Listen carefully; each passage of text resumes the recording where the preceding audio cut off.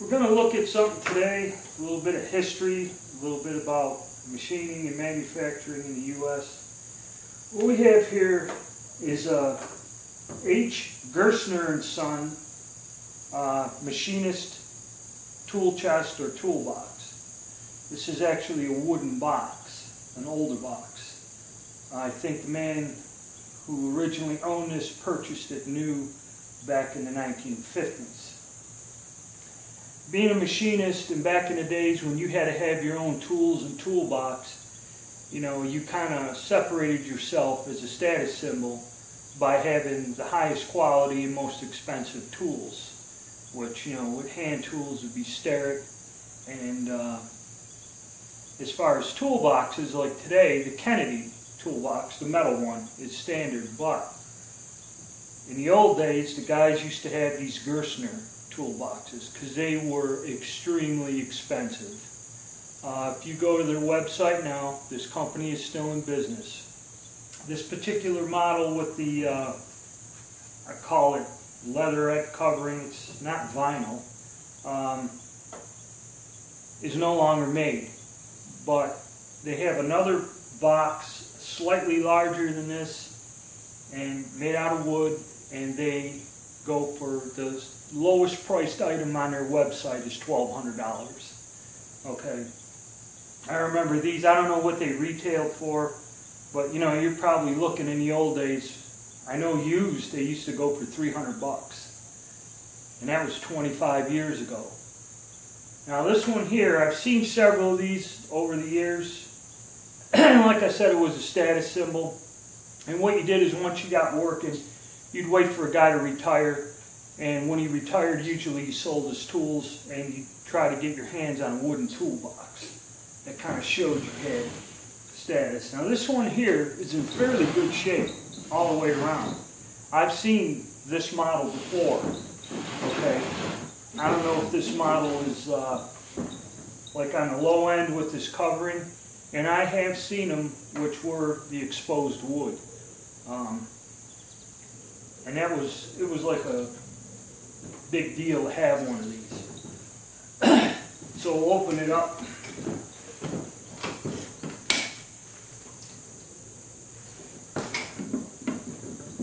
You gotta remember, back in the time when quality and everything meant something, you know, it was something to have one of these. And it has its signature mirror up on the top lid. All the Gerstner toolboxes have this, and you got your drawers for your tools. I mean, this one here is in pristine condition. I've never seen a wooden toolbox in this nice a shape. It's pretty wild. You know, like I said, nowadays machinists don't have to have their own tools. The last few jobs I had, I didn't have to bring my toolbox in.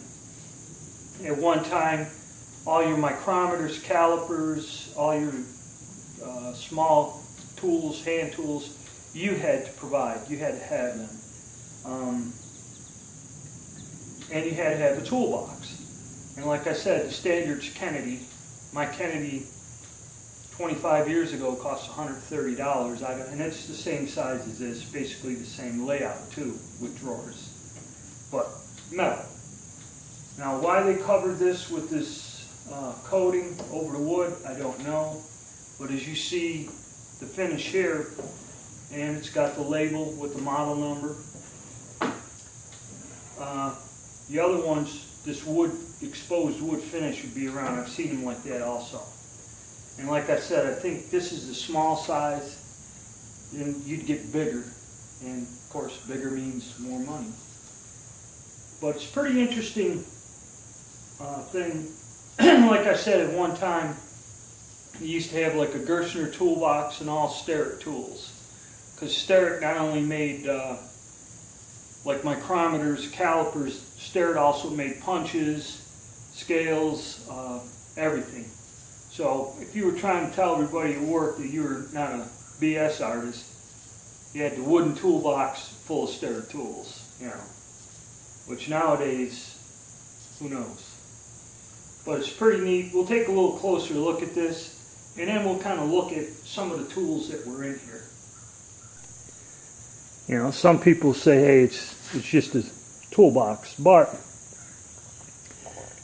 back when quality and people took pride in what they did, this is what you ended up with. And basically it's a standard machinist toolbox with the drawers and that in there. Felt, got the little green felt on there. But like the guy said, you know, for the age of this, none of the drawers stick. They all work smoothly. And as you can see from the lines, you know, this ain't one of them Chinese boxes. This thing is perfect all the way around, even after all these years. You know, you had your signature mirror in the top lid, and you go down here and you had your label with the model number on it. Pretty neat. Let's see if I can get my hand to stop shaking. And still works smoothly. It's a beautiful box, but then again, you know, the value, at one time guys would go nuts trying to buy one of these. Now I don't even know what, if you can get anything out of it. I see a bunch of them on eBay in different conditions, but this is the nicest one I've seen in the 35 years I've been a machinist. I've never seen one in such nice condition. I mean, other than a little discoloration on the top and the backs, usually when you slide them up on the benches, and the back's got a little mark on there. But usually this gets torn and comes up, and then the handle's worn. You know, very nice. Yep, Gerstner toolboxes. Most people don't even know what they are anymore or what they meant. So let's take a look at some of the old tools he had in here, and we'll kind of explain what they are. First thing I found was several steel rules or scales, as they're called, and these are all just standard. Now this one's got a little dent in it, not that high quality, but these were precision tools, and at one time, let's see what this one is.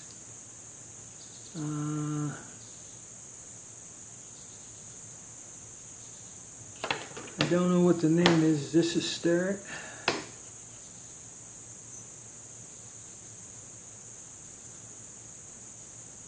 They may be Starrett's, and you see he's got little short scales and even a shorter one to measure. These were actually used to take measurements. You always kept this in your shirt pocket. Now another interesting old tool that I found in there were calipers. Got one small internal, a large internal, and this is for measuring diameters. Now back in the 20s or 30s, it's kind of like getting in, you'll see something like this with woodworking. But what you used to do is, these were, and I learned in Navy school, they had a test where we take this, something like this, and measure. They had a step shaft with 5 diameters, and you'd have to measure on the shaft. Take a measurement with this. And how it works is you adjust this until it goes along the diameter. You open it up.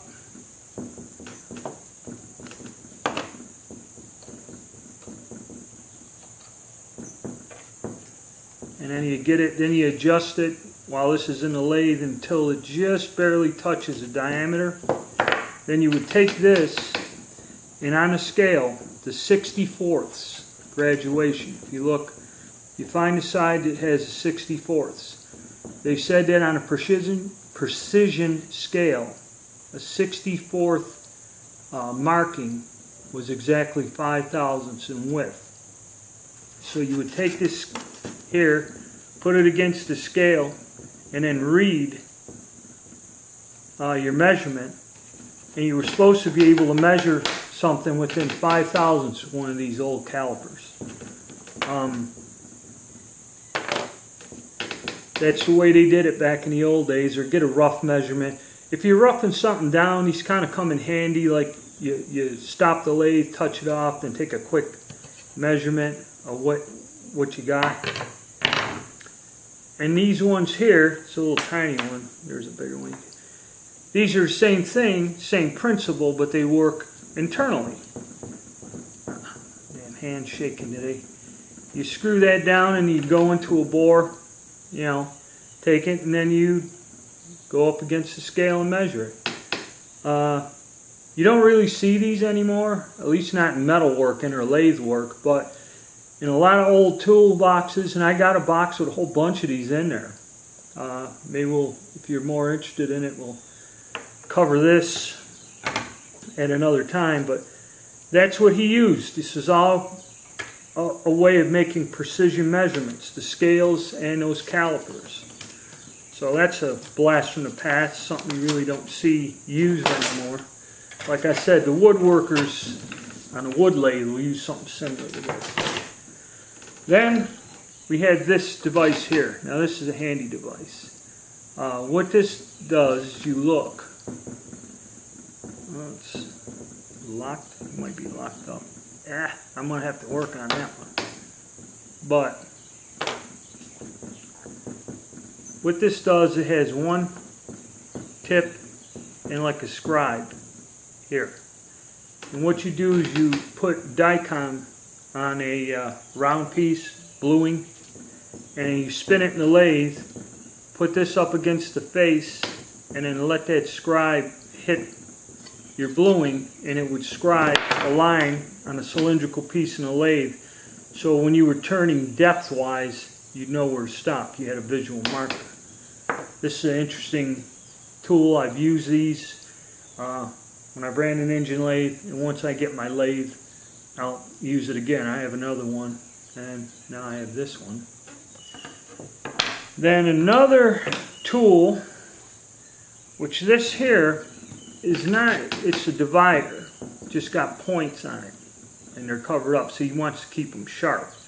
Because what you would do with this is just like a drafting tool. You would take a metal plate, put layout fluid, prick punch a hole in the center, you would put one thing in there, and then you would scribe on the bluing a circle. And then you could lay out a bolt hole pattern or whatever. So these are where your layout, and this is a layout tool for your layout work when you used to do it. And another interesting little thing is a surface gauge, is what this is called. And what this is a precision machine base. And if you notice, there's like this little scribe thing here. And what you would do is you would go on a granite table, something that's dead flat, and you would set this scribe with a block or something for a height, and then you could take your scribe, place something up against an angle plate or something, and then you would also just go and scribe a line across. That's one way of using this. What I've used these for is we've set these with like a little test indicator, and you take apart and you could check your squareness in that by sliding an indicator across using this little device here. In the old days they used them a lot. You don't see these anymore. I worked in one factory where they actually used these.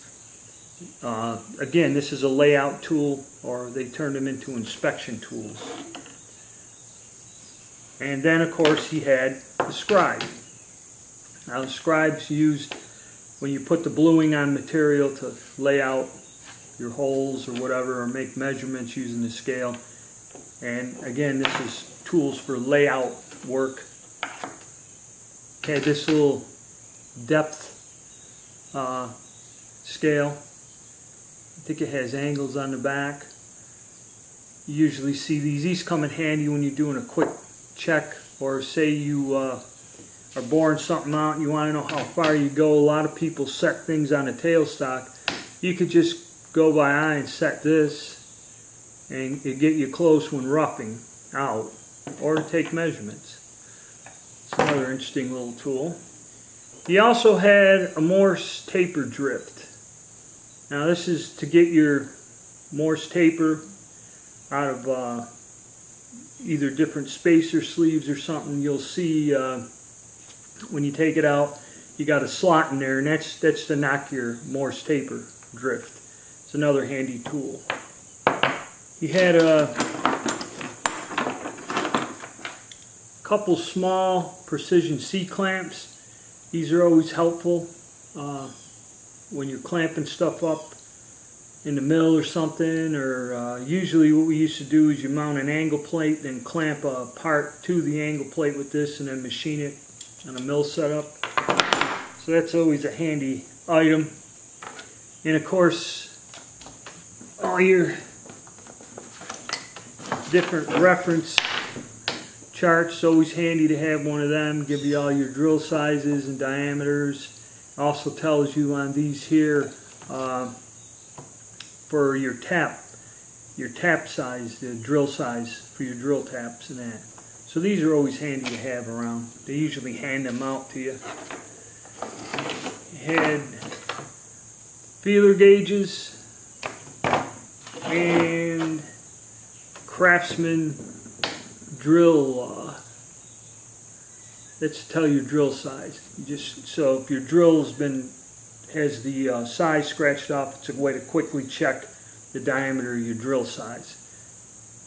Neat little thing to have.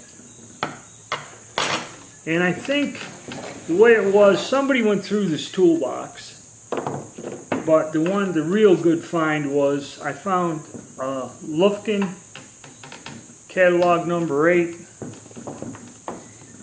the price list from March 30th, 1959, and all of it's in pristine condition. Pretty wild stuff, you know. And the only precision tool he had, which was very interesting, was a set of Lufkin micrometers. 0 to 1s. In the original box, mint condition. I mean, nice item. Now what these retailed for, I think back in the 50s, was like 25 bucks, which was a small fortune in 1959. These things would go, when I started out, a good set of mics, 0 to 1s by Starrett and that, they were $80 to $100. It was close. And that's in 1980s money. Okay, now I think they're $150 or something for a real nice brand name quality. So I went on eBay and looked these up, figuring, hey, you know, I was thinking they're maybe worth $50, which probably, with the box and everything and all the original stuff, probably is. But you probably won't find nobody buying them, because I found these same exact micrometers used from $10 to $20. You know, they're not as nice as this. This is like, these are like brand new. But you can't get a lot of money for them. And like I said, the demand isn't there. People are not required to have their own tools anymore. It used to be like a set of 0 to 1 mics. You can sell that in 10 minutes. You just walk in the shop and go, hey man, I got a set of mics to sell. And somebody buy them. Somebody always needed a new set of mics, or was starting a job, needed tools. There was always someone there. Now, unfortunately, a lot of this neat old stuff, I mean, and these, I don't care what you say, these are better than anything made in China, period. Lufkin, Starrett's, anything. You know, Brown and Sharp, these are quality tools. Last a man a lifetime if he didn't abuse them. But now our market's flooded with all these cheap tools and these neat old tools and that. Really, if you wanted nice older tools, you can go online and get them for practically nothing. You know. Oh well, that's my thing on the toolbox, and a little trip down memory lane looking at all these old things. I remember these, you used to get them, you know, and you'd look through what you needed and try to figure out how much you're going to take out of your paycheck when they order them for you through the company. And, you know, you got all your tools and that. The bygone era, you know. Now they just tell you Here, this is what you got to work with. Use this, and that's that. All right.